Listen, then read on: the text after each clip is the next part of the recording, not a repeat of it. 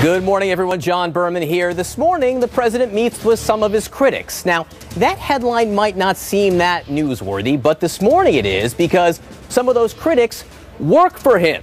We're talking about his cabinet.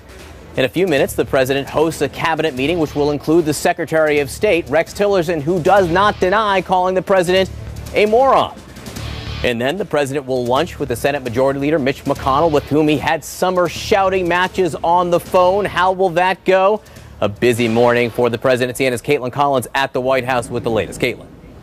Yeah, that's right, John. The president and the Senate Majority Leader actually spoke over the phone on this weekend, and now they're going to have lunch along with Vice President Mike Pence here at the White House. And this lunch comes as tensions between these two men have really hit an all-time high in recent weeks. The president has publicly attacked and blamed Mitch McConnell for failure to repeal and replace the Affordable Care Act. You'll recall that angry phone call that turned into a screaming match between the two men when they went a period of time without speaking to each other. But this lunch today, John, doesn't mean that they've entirely patched things up. It just goes to show that they are so desperate for a legislative accomplishment that both of these men really realize that they need each other as tax reform kind of hangs in the balance here. Now, Senator Lindsey Graham has also been one of the president's targets, and he played golf with the president this weekend. And here's what he had to say about just how important getting a tax reform win truly is to Republicans.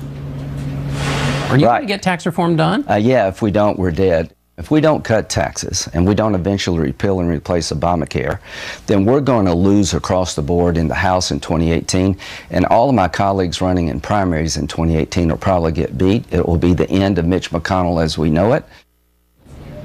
Now, all of this comes as the former White House chief strategist Steve Bannon is declaring war on these establishment Republicans and promising to primary them next year. But Senator Lindsey Graham said that really doesn't matter because they will lose across the board if they do not get something passed here, John. Now, this also comes as the president is going to have a cabinet meeting here at the White House with some of those officials. And you'll remember that first cabinet meeting the president had really raised some eyebrows when they went around the table and lavished praise on the president, but it's not likely that the one today will look like that, as the president has feuded with several members of his own cabinet, the most recent being that Secretary of State Rex Tillerson, who during an interview with Jake Tapper just yesterday on CNN refused to say whether or not he called the president a moron, John.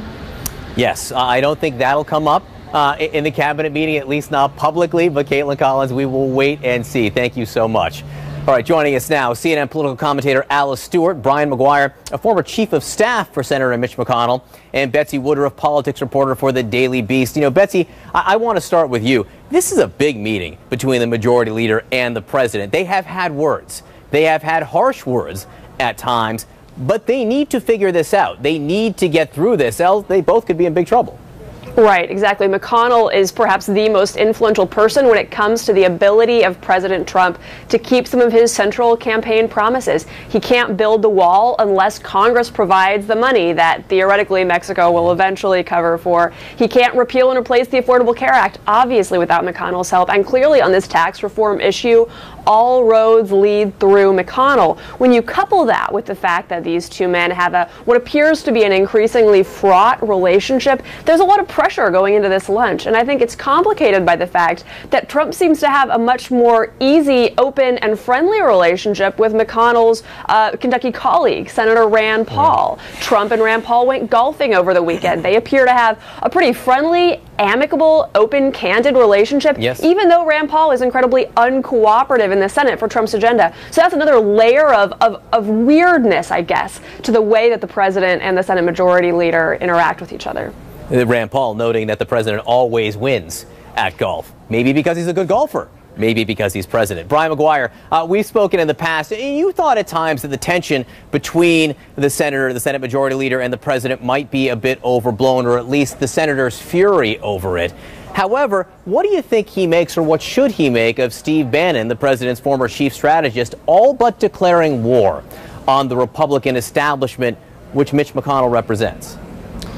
Yeah, I think Steve Bannon has spent all his time since he left the White House focusing on Steve Bannon and promoting his own interests, whereas Mitch McConnell has spent the last 10 months promoting the president's agenda. So I think Bannon is taking the president for a ride here, and if Chuck Schumer and Nancy Pelosi aren't paying to support the website Breitbart, they should be.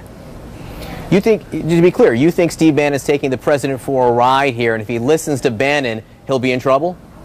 Yeah, look, if you look at his website, the entire site is devoted to attacking the president's advisors, his family, and to taking out senators who vote with Trump nearly 100% of the time. So the net effect of what he's trying to accomplish, according to that website, is to undermine the president's agenda. So, Alice Stewart, again, we've been asking this question for some time. Is it Steve Bannon's party or is it Mitch McConnell's party? Look, it's the Republican Party, and right now Donald Trump is the president, and Mitch McConnell has a significant role in that. And I think Betsy is right that the success of the Trump presidency lies in large part in the hands of Mitch McConnell. And if they cannot get a legislative accomplishment, that a large part of it rests on McConnell, but Trump is the president. And look, Steve Bannon, since he has been outside of the White House, he has worked hard to continue and further the president's agenda. He has been doing that ever since he worked on the campaign and in the White House. And I do agree that McConnell, that is a priority for him to promote the president's agenda, but he hasn't had any successes. The president is frustrated with that. Republicans are frustrated with that. Steve Bannon is frustrated with that. And to be quite frank, if McConnell cannot achieve a success, whether we're talking about tax reform, whether we're talking about repealing and replacing Obamacare, whether we're talking about many of these promises that these Republicans made while they ran for office, then he's in real trouble. The president is frustrated and he wants to get something done. So I would imagine that's going to be the topic du jour at lunch today, is really encouraging McConnell to have some successes. And I think it is an important optic to note. When the president signed his executive order with regard to Obamacare the other day, Mr. McConnell was not there. Speaker Ryan was not there. And these are people that should have been front and center on such a major part of the president's agenda. However, they were not there. And I think there needs to be some progress. I want to move on to a different subject, but Brian, I want to give you a chance to respond to that, because there was a suggestion there that this is on Mitch McConnell to prove that he can produce for the president.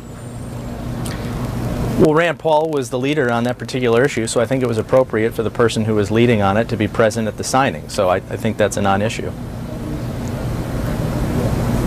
I'm sorry, someone just spoke in my ear. I want to interrupt this for 1 second. I believe why? Because we have Bo Bergdahl news? All right, the breaking news.